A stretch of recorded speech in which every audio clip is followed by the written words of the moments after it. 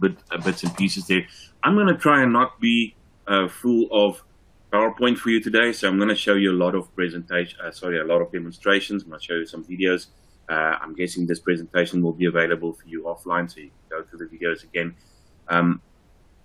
I'd rather show you the product, so I'm going to talk over what I'm showing there.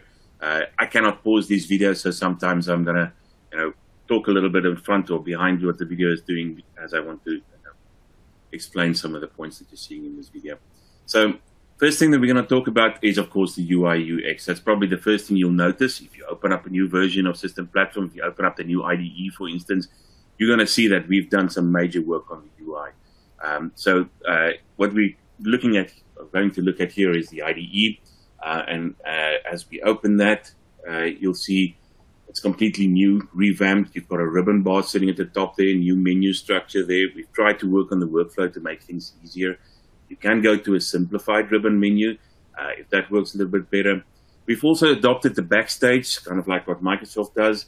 Have the recently opened galaxies. You can pin some galaxies on the side there. We've done some of the workflow we've redone. So you'll see galaxy styles. It's a little bit easier to work with and things like that. Okay, so let's go to the next one. It's kind of the next part of it. There's a couple of other things we did in the UI. I can't go through all of the things that we did there to do workflow a little bit better. Would really encourage you to get hold of it and play with it a little bit. But we also had to go and update our help file system. The help file system that we were running up until now, of course, was dependent on Internet Explorer. And as you know, Microsoft deprecated Internet Explorer recently. So we've had to redo our entire help file system. By the way, I encourage you to try that. Press F1 anywhere in the product. You should be able to get to help file. There's some great help documentation videos.